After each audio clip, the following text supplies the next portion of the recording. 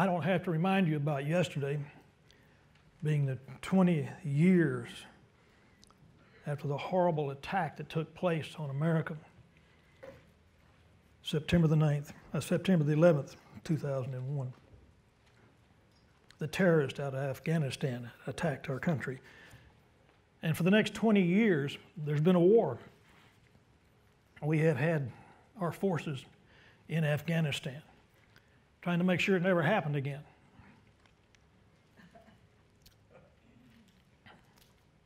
Our troops are pulled out. We're no longer at war in Afghanistan. But the war continues. Things are not going to change yet, because you see that in order for enemies to stop being enemies, there has to be a change of heart. And that's not happened. So don't expect to say, okay, we're going to have peace on earth, goodwill towards men now that we're no longer in Afghanistan. But we're wanting to talk to you about Bible prophecy today, and the fact that all this does fit into Bible prophecy. God foretells the future, and He tells us a lot about it in His holy word. If you were with us last week, you'll remember we looked at Ezekiel chapters 38 and 39 that speak about the war that's called the Gog and Magog war. And in that war, Russia, Iran, and Turkey will come against Israel. They will attack Israel with all-out force. God said it's going to be happening. And when it happens, they're going to meet the God of Israel. And they're going to find that the God of Israel is going to send a tremendous earthquake and shake the ground beneath their feet. He says very plainly that He's going to be sending down fire and hailstone and brimstone and terrific floods. And that 5/6 of those three combined armies will die on the mountains of Israel. The 1/6 that remains are going to return back to their homelands. They're going to flee. And when they get home, they're going to find that God has burned their cities to the ground. The Gog-Magog war. It's a terrible thing, but it will happen. And it's interesting, when we look at that, we say, well, let's see, there's Russia up there in the north, and there's Iran over there, and there's Turkey over there. But none of these nations are right on the border of Israel. The one nations that are on the border of Israel, they're not even mentioned. And you've got to wonder why. If you look at a map and you're familiar with the Middle East, you'll know that just north of Israel is the country of Lebanon. To the northeast is Syria. To the very east is Jordan. He just said amen. Y'all don't worry about him. It's okay. And then when you go further south, you find Egypt. And then to the southwest, you see Gaza, the Palestinians. All of these people are enemies of Israel today. And they would be delighted to see Israel off the map. But why aren't they involved in that Ezekiel 38-39 war? They're not even mentioned. I believe the answer is found in Psalm 83. That's the reason we wanted to get to this passage of Scripture, because in the 83rd Psalm, it tells me, the little footnote in my Bible, or the note on my Bible, says it was a Psalm of Asaph. Most of the time we read the Psalms, we think they're King David. Asaph was not King David, but he was the choir director, Linda, for the whole kingdom, for King David. That's as much as we know about him. But he wrote a number of the Psalms. And so this was the prayer of Asaph. He was a very powerful, very important man, and he could see what was coming on. So this was his prayer.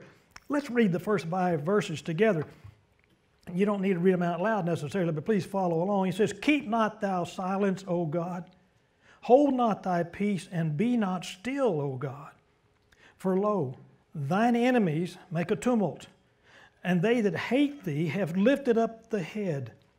They have taken crafty counsel against thy people, and have consulted against thy hidden ones." And the hidden ones doesn't mean these people, nobody knows where they are. It means that God has shielded them with His hand. He's protected them. "They have said, Come, let us cut them off from being a nation, that the name of Israel may be no more in remembrance.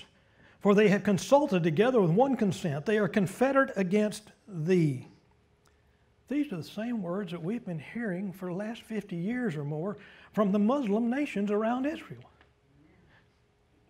We got to get rid of this nation of Israel, wipe them off the face of the earth. We don't even want to remember it anymore. Cut them off from being a nation. And they're against God. You may not always understand or remember the fact that the war that's going on in the Middle East is a religious war. From the followers of Allah to those who believe in Jehovah. Whether we're talking about Jew or Christian, we believe in the same God. Jews and Christians do, the God of the Bible. Muslims do not. And so there is the clash, and that's what the fight is really all about. And so that's what he's saying here. He said, they have consulted together with one consent. They are confederate against thee. And who are they? Let's see. He names them, and he gives them the biblical names that were current at that time. Understand, geography has changed, boundaries, borders have changed, nations have changed, but the people are basically the same. Let's take a look at what he says. Verse 6, the tabernacles of Edom and Ishmaelites, of Moab and the Hagarenes, of Gebal and Ammon and Amalek and the Philistines with the inhabitants of Tyre. And then he says, Ashur also is joined with them. They have holpen the children of Lot. You say, who in the world are all these people? I don't recognize too many of them. Well, let's see. I think we can put this on the screen up there as to who they might be. You have Edom, the Ishmaelites. Have you got them? Edom, the Ishmaelites, the Moabites, the people from Moab, and Gebal and Ammon. These are all people that live today in the country of Jordan, east of the Jordan River, east of the Dead Sea. That's where these people are. They're tribes that have been there for centuries, but that's where they are. The Edomites, the Ishmaelites, the Moabites, and the rest of them. And when you see Ammon, you may remember that that's the capital city of the country of Jordan, Ammon, Jordan. It's just spelled a little differently. Then the Hagarenes. These were people in Syria. They were in Syria. If you were to look on a map, you'd see that the territory that they covered was actually from just east of the Sea of Galilee up the Golan Heights, which literally it's a steep cliff that goes up to the flat plains that goes on to Damascus, Syria. They lived in Syria and in northern Arabia. And the Amalek. Amalek was an interesting guy. Amalek was the grandson of Esau. He said, well, who was Esau? Now, you Bible scholars know who Esau was, possibly. He was Jacob's brother. And if you'll remember, they hated each other. He said, Jacob stole my birthright, and on and on and on. And he taught his children to hate the children of Jacob. And Jacob's name, of course, was changed to Israel. And so their grandchildren hated the other grandchildren, and on down through the centuries till today. And you know what? Their descendants are still just like that. These are the Amalekites. Are they a nation? No, but they're still a group of Israel-hating people. They've inherited that generation after generation. And then the Philistines, well, we think of the Philistines, we think of the Palestinians, because that's where the Philistines lived, on the coast of the Mediterranean Sea in what is called Gaza today. You hear a lot about Gaza. This last spring, you heard a lot about the fighting going on between the Palestinians in Israel and the Palestinians being based in Gaza, land that Israel had given to them. Well, they're being named here. And then the inhabitants of Tyre. Tyre is a city on the Mediterranean coast just north of Israel in Lebanon. It's the first big city that you come to. They're named. And then Ashur. Ashur is Iraq. So what countries do we see? We see Jordan, we see Syria, we see Lebanon, we see Gaza, and we see Iraq. These nations are all going to come against Israel. And Asaph could see it. Somehow God had given him this vision saying, they're coming. Oh, dear God, we need you to intervene. Oh, God, don't ignore this. God, please pay attention. God, help us, because this is what's going to happen. And these are the nations that are going to come. He said, well, why are they going to come? They've been sporadically fighting over the years, one war after another, ever since Israel's been in existence in 1948. They've had many a battle back and forth across those borders. Why is it all of a sudden they're going to get united? What's going to unite them? Well, one of the things that unites them today is the power of Iran. The Iranians are providing weapons for those in Gaza and Syria and Lebanon, and they're fighting proxy wars through their various agencies, the Hezbollah and the rest of them. And so at one point in time, they're going to say, we've got enough strength. We're going to ally our forces, and we're going to attack Israel from all directions. Is it going to happen? Absolutely. I personally believe it's not too far off. I think I see God setting the stage for it to where these independent groups are getting more cohesive and falling under the power and the authority of Iran and also Russia, which Russia supplies a lot of the military equipment to Iran. And they're all trading partners, and they're in this together. And as we saw in the Ezekiel 38-39 war, they definitely get together. Say, okay, if it's going to happen, and if it was to happen tomorrow, would Israel be prepared for it? In other words, how strong is Israel today? Well, let's take a quick look at this. This is not biblical. This is just factual today. Israel's air defense. Do y'all have that for us? Israel's air defense system. It includes first the Iron Dome.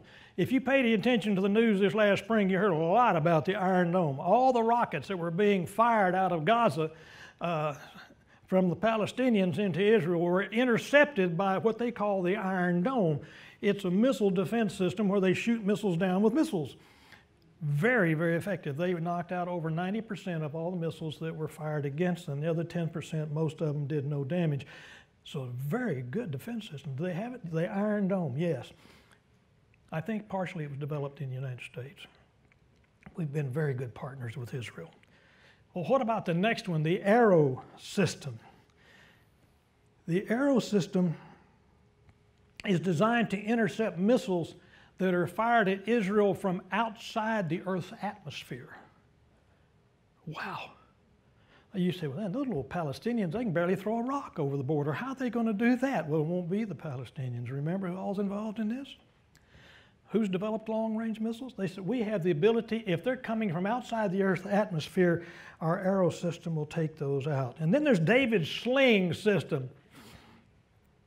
David's sling system is designed to knock out missiles that are coming at them from anywhere from 25 to 200 miles away. They spot it on the radar, here they come, boom, they never get there. Powerful defense system. And of course, the Patriot missile batteries that they have all over the country intercepting drones and other things that are being fired at Israel. They're a tough little country. They've got to defend themselves. They said, we're surrounded by enemies. All of them want to wipe us off the face of the earth. We have the technical ability to knock out just about everything they throw at us. And we'll do whatever we have to do. And they publicly made the statement, listen, if Iran to start amassing troops on our border like they're really coming, we're not going to let them cross it. We'll throw everything we have against that country. That includes right across the border, all the way to the other end of their border. It's not going to be a quick fight. We're not going to go down easily. And they said, we're also watching their nuclear development. And as they're getting closer and closer to having nuclear capabilities, the Iranians I'm talking about, Israel says they'll never make it. When we see them get to a certain point, we will destroy everything they've got. Do they have the capability?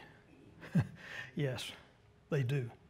I can tell you my first trip to Israel back in the 70s, we found out at that time that Israel did have nuclear capabilities back in the 70s. That's scary. What could happen in the Middle East when this war begins?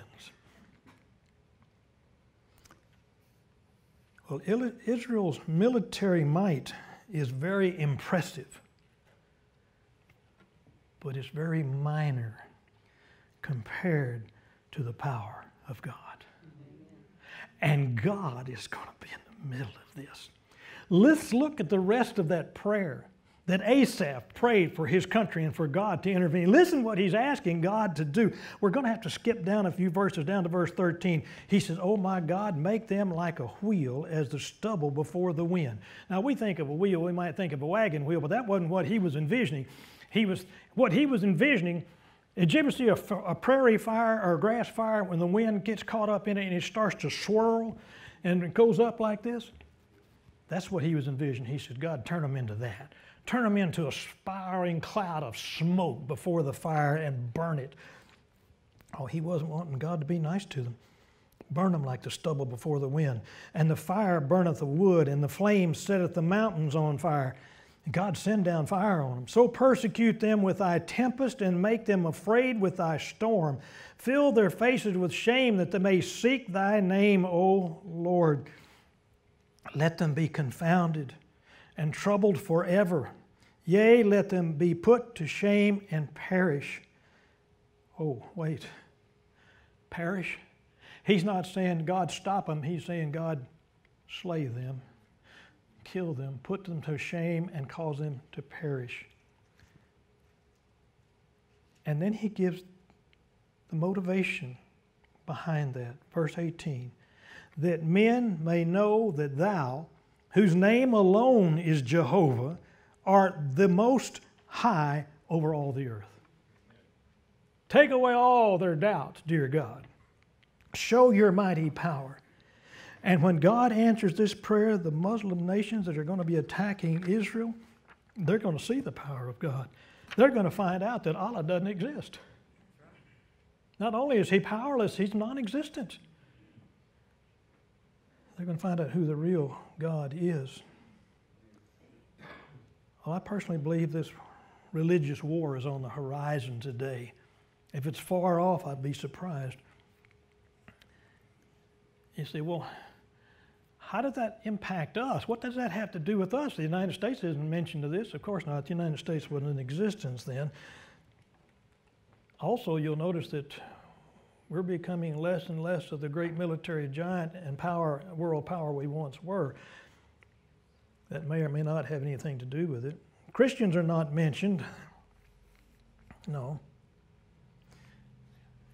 Christianity hadn't come along yet when the psalm was written.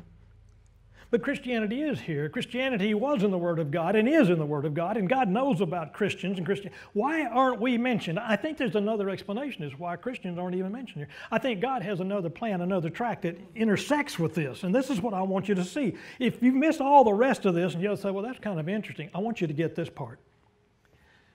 The question is, will this war take place before or after the rapture of the church? I want us to talk more about the rapture than about the war, because this war may or may not impact any of us or all of us, but the rapture certainly shall. Now, not everybody knows what the rapture is. We're going to find out here in just a moment. While you're looking this scripture up, you will find it out. Look up 1 Thessalonians chapter 4. Please, you need to read it in your Bible. If not, write it down on that bulletin, and when you get home, look it up in your Bible. You need to realize what God has to say about the event that we refer to as the rapture. That's not a biblical word, but it's a descriptive word that just tells us about the event.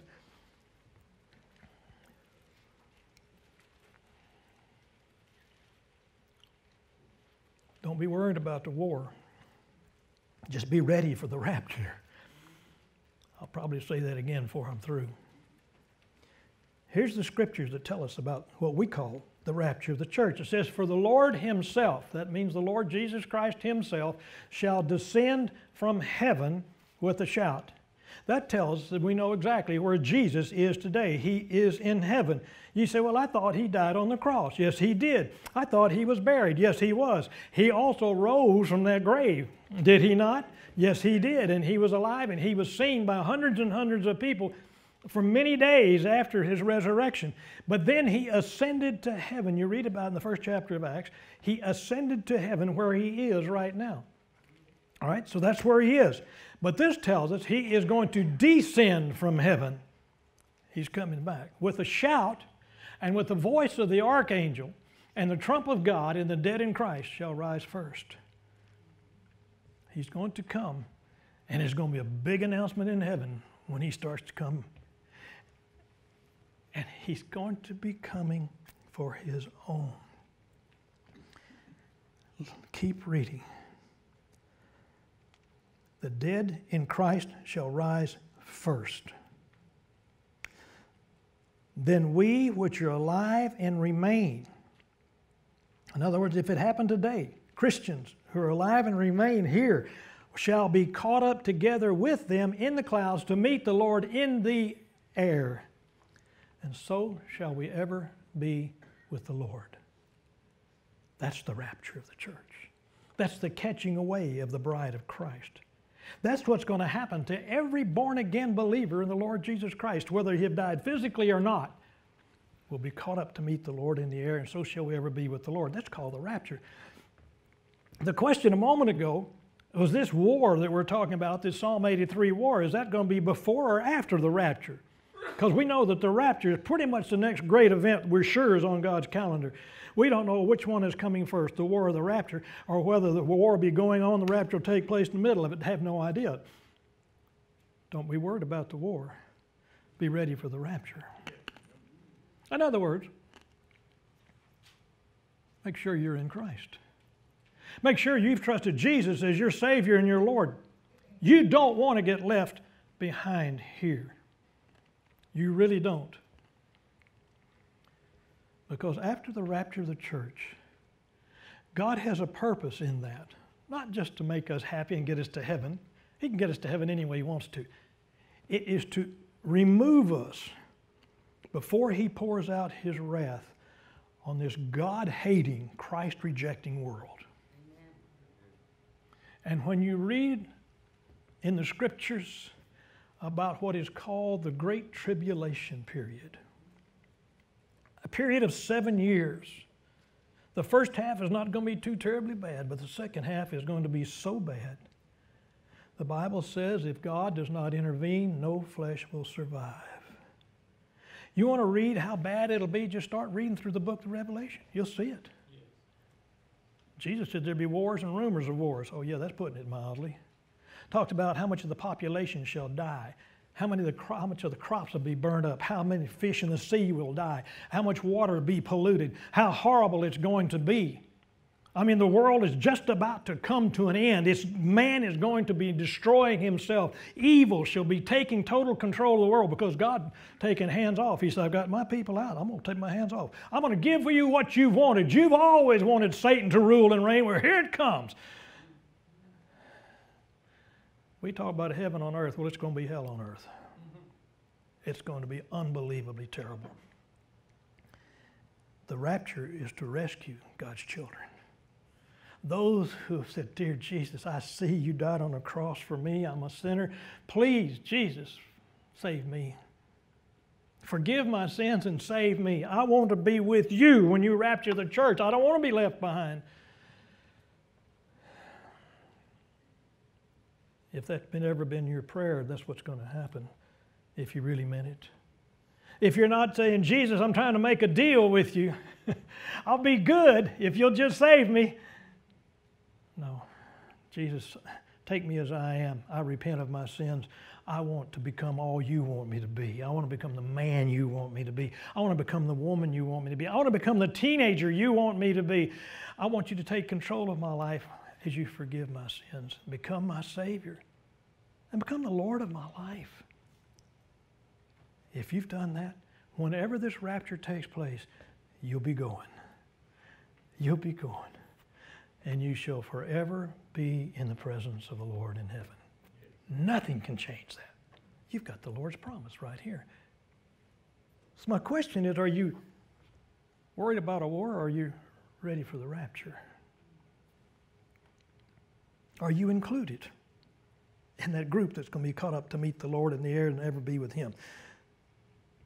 I believe that we are in the latter hours of the latter days, that we're very, very close to this great event, which of course has to do with the war that may be right ahead or right after, I don't know. But we can see the signs of the war, and you can't always see the signs of the rapture, but we know it's coming. The Lord said it's going to come suddenly without warning. Boom, it's just going to happen. How long are you going to have to get ready for it? No time at all. It's going to happen in the moment and twinkling of an eye. No announcement from God saying, tomorrow morning at 7 o'clock we're going. No, none of that. It's over. You're either ready or you're not.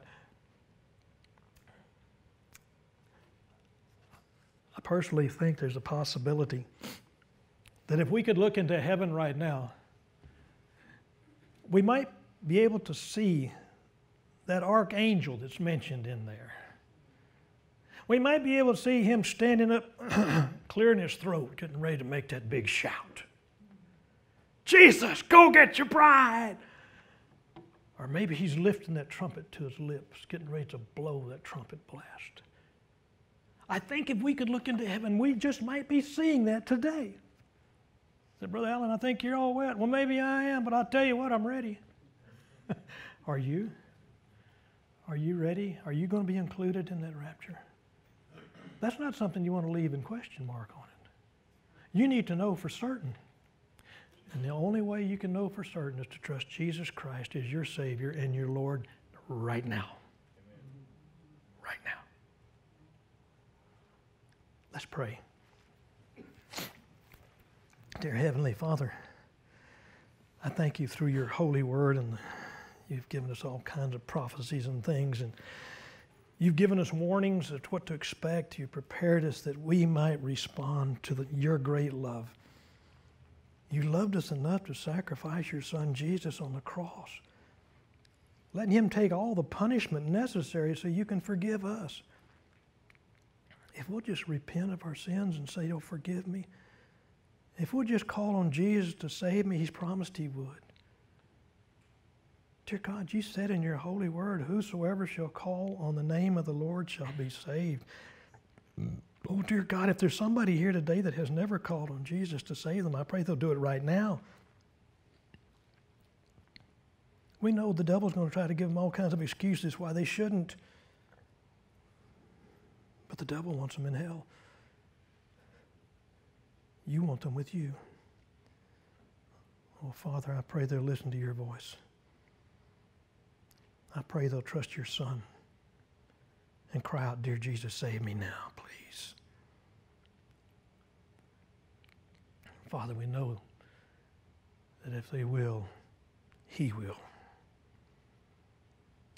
And Father, for Christians that have been saved maybe a long, long time, and maybe we haven't said much about it, help us to realize that we are in the latter hours of the last days, and we need to tell other folks time is short. We need to be urgent in sharing the good news of the Lord Jesus Christ with the people around us, because nobody goes to heaven without Jesus. It's in his name we pray. Amen.